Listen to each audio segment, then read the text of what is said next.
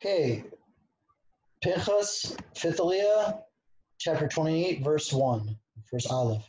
The Lord spoke to Moses, saying, Command the children of Israel and say to them, My offering, my food, for my fire offerings, a spirit of satisfaction for me, you shall take care to offer to me at this appointed time. So now that we're going to have this whole transfer of power, we have to do a korban. You shall say to them, This is the fire offering for which you shall offer to the Lord, 2 unblemished lambs in their first year each day as a continued burnt offering. Doesn't this sound a little bit like Yom Kippur?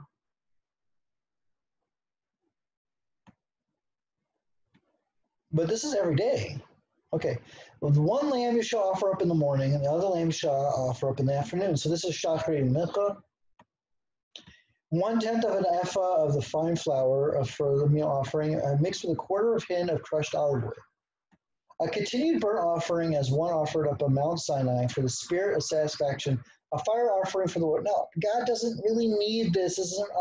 God doesn't need any of this. So, but of course, it's worded in a way that we can understand that we're doing it for God. But God doesn't smell anything. God doesn't have a sense of satisfaction. Rambam in the book of Mor Novachim, God for the Perplexity, really explains all this, everything that's going on with the whole thing of what how do we really understand Hashem? Of course, he ultimately says that we really can't comprehend Hashem at all, but like there's levels to this, right? So why does the Torah speak like this? That's a different question. Is libation shall be 1/4 of a hin for each lamb to be poured onto the holy altar as a libation of a strong wine to the Lord.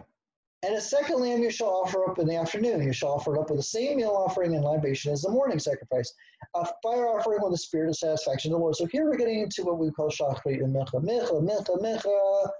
And on the Shabbat day, 2 unblemished lambs in the first year, on the 2/10 of an ephah of fine flour as a meal offering mixed with oil offering and libation, because we also have to have shachrit and mecha.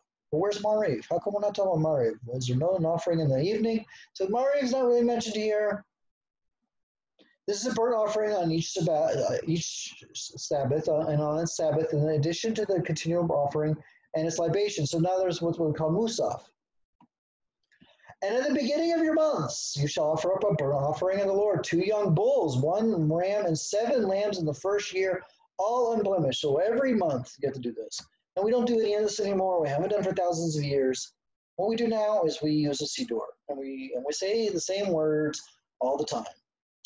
3/10 of an ephah of the fine flour as a meal offering mixed with the oil for each bull, 2/10 of an ephah of fine flour as a meal offering mixed with the oil for each ram. 1/10 of an ephah of fine flour mixed with the oil as a meal offering on each lamb, a burnt offering with a spirit of satisfaction, a fire offering to the Lord. See, it's a burnt offering. We're not even eating any of these. We're not even eating this. So we knew how to burn things. We knew how to give fire offerings. So all those people say, oh, the only reason that Jews don't eat, I remember I heard this once when I was in college, and I may have said this in a previous video. Anyways, people say, oh, the only reason the Jews and Muslims don't eat pig is because of trichinosis, and if they only knew how to cook it and they knew how to prepare it correctly, they would probably, the only reason they did it is for health reasons. We know how to burn things. Come on, we weren't idiots. People want to make out like the ancient Hebrews were idiotic people. They knew how to burn things. We were burning offerings that we were not eating them. All the offerings, these offerings we weren't eating them. So you can't say it's because of trichinosis. This whole argument about why we don't eat pigs is because of some bacterial disease that pigs have now. I'm assuming that if you ate a lamb or any other food that you didn't cook properly, you could also get sick from it. So it has nothing to do with health. There's nothing to do with health here, physical health. Okay.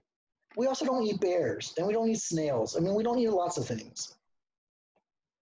And people are like, oh, it's because, they don't eat shrimp and they don't eat lobster because they're dirty animals. No, we don't eat a lot of animals. There's a lot of animals we don't eat. It has nothing to do with what those, maybe with the birds. And the birds, we don't eat birds that eat other birds, right? Generally, we don't eat birds that eat other birds.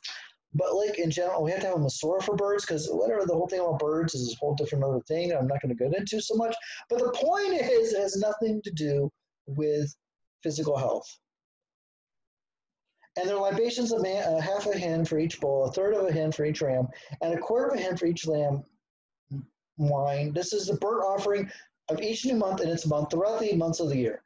And 1 young male goat for a sin offering to the Lord. It shall be offered up in addition to the continued burnt offering and its libation. What sin? What is the chet? What did we do wrong? Like, if we're following all the rules and we're doing everything, why do I have to give a sin offering? I'll tell you why. Because we're not perfect. We're not perfect. We're not robots. Nothing's robotic. We're not robots. We're gonna make mistakes, and so we just have to like assume that mistakes are in the system, and because we're err, like to err is the human, right? There's a famous line, to err is the human. So God puts it into the Torah. God like knows us better than we know ourselves. So God puts it in a sin offering. Like, but you have to think, oh, wait a minute, but I'm doing everything right. I'm such a perfect guy. I'm such a righteous, religious guy. I'm a Haredi, Mahadran. I'm a Mahadran. I keep only, but I keep the most kosher ever. Like, come on, I'm super religious. No, you know what? You too, even you, Mr. Super Religious, however religious you think you are, and Haredi you think you are, guess what? You have a sin offering. You have to do it too. Nobody is immune from this.